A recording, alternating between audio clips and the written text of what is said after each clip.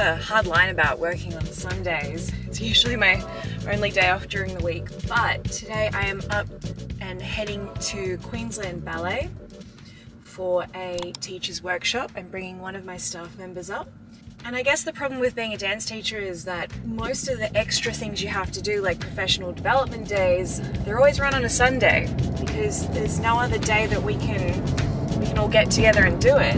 But anyway, I thought I'd bring you along to my little day at Queensland Ballet today. I'm not sure how much I'm going to be able to film in there because they have a few strict rules about filming within their studios, and of course I love to respect every studio's different rules, but I can definitely show you the front of the building and maybe morning tea.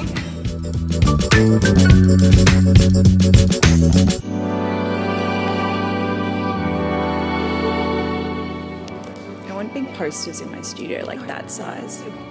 You're late because you're way too cool? No. What's that? This is the equivalent. I want this in my home, but maybe with like prints. Prince, well that's Francois Klaus. So the equivalent, but in he's the ex-artistic director of Queensland Ballet. Yes, something. And his wife, Robin White, was my ballet teacher. His wife's gorgeous. I love her. Oh my god. It's a great print though. These are all the little bars that they sent home to the company members during COVID. I think they're really cute. I want one. There's a seniors ballet class going on in there. That's why I love Queensland Ballet. Very empty Queensland Ballet on a Sunday.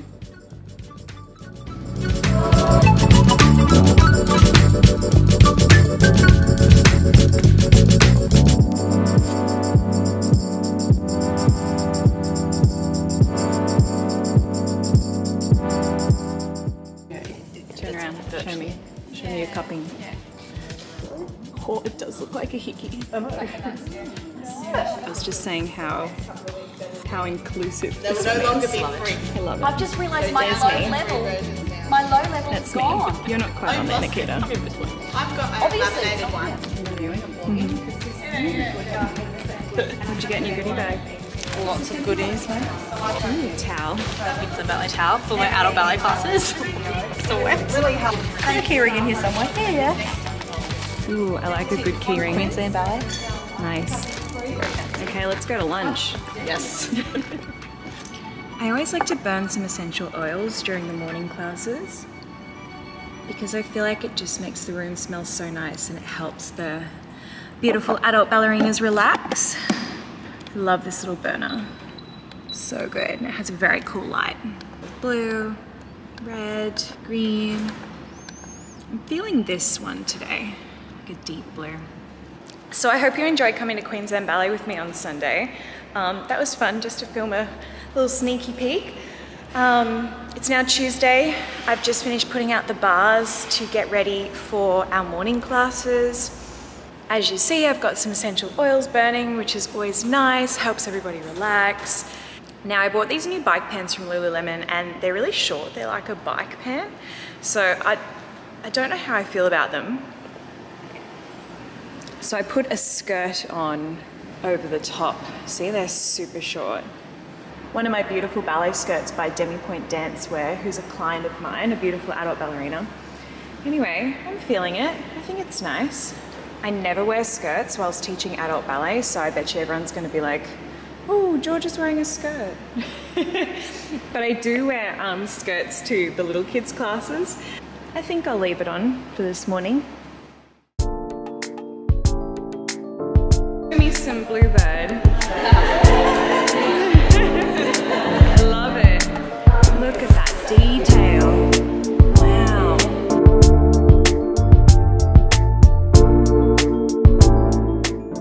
I was going to get Virginia to tell everybody how she started Demipointe Dancewear. At your insistence, actually. At my insistence, yes. Yeah. But what did you start doing? I started making skirts just for me because being a curvier woman in dance, it was really hard to find skirts or dancewear that really fitted and flattered. And then we had a very close friend of ours, Kathy, who brought me some fabric and said, please make me a skirt. She and did. It kind of escalated from there into, over a period of 2 years, you sending me photos of tutus and saying you need to be making these. Yeah. And you wore me down over 2 years. I know, and I forced you to do a tutu making course, and look at this. It is stunning, absolutely beautiful. What's your Etsy store name? My Etsy store is Demipointe, point with an E, Dancewear. I'm about to switch international shipping back on, yes. Yeah, awesome, woohoo! International shipping, because you've got so many clients overseas. Yes, I do. It's awesome. Servicing all the adult ballerinas of the world. A twirl, a pirouette. Thank you. Is that a Virginia skirt, Tomiko? Yes. Yeah, I thought so. Thank you. Very nice, Kristen. Give us a twirl. Love it. There's a singing lesson going on upstairs in the upstairs studio, so if you hear a beautiful voice in the background, that's what's going on. But I love how this vlog is turning into a love and appreciation of boutique dancewear and skirts, which is really sweet. You just met Virginia, my lovely Demipointe Dancewear. I love a business that's born out of a business, which is what hers is. Anyway, I was thinking this week, because of the whole topic of... Oops, let's try that again. But yes, I was thinking about something that happened to me as a young dancer. I had a ballet teacher who, let's just say, she wasn't the loveliest of people. She wasn't my favorite ballet teacher growing up, but I do remember walking over to the bar with this new skirt that my mum had bought me, and I felt like I looked pretty amazing. And my ballet teacher said to me, "Georgia, why are you wearing that skirt? Is it hiding all the food you ate on the weekend?" I know, awful. Awful, awful, awful. And I just thought to myself when I remembered that story, perhaps that's maybe one of the reasons why I actually don't wear skirts. I'm not really that kind of ballet teacher. I'm more of a sporty Spice Lululemon type. I've never really been the kind to show up in skirts and leotard. Who knows, maybe I'm a bit scarred, but I think that's an important reminder that as a teacher, your words can be just so incredibly important. And that comment she made is just so untrue. Skirts are beautiful, and all my ballet students wear skirts, and I especially love seeing in my adult open classes all the beautiful colours and patterns, and it just brights up the room and it looks beautiful. I'll pop a clip in here so that you can see what I mean, and see, it just looks beautiful. So I think it's just a nice reminder for myself too, that as a teacher your words can be really powerful. But it's important to also note that not all ballet teachers are bad. There are some amazing ballet teachers, and I certainly had some amazing ones growing up. You would have heard me say before that Robin White, Francois Claus, the ex-artistic director of Queensland Ballet, his wife Robin was my ballet teacher growing up for a period of time, and she was so supportive and so lovely, and to this day, one of my favourite teachers that I had. I actually love everything that Queensland Ballet do at the moment.